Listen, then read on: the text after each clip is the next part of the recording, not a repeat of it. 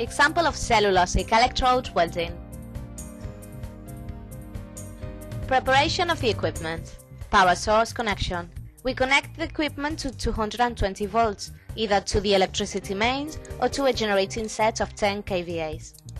Welding accessories connection. We connect the electrode holder clip to the positive pole and the earth clamp to the negative. Selection and placement of consumables. We will verify the data of the base material, then we select it and make sure it's perfectly dry using a drying oven or a stove. We will place the mold selector in cellulosic electrode welding. We adjust the welding intensity to the electrode diameter. For example, 140 amps in 325 mil. For our 2.5 mil electrode, we will use 90 amps.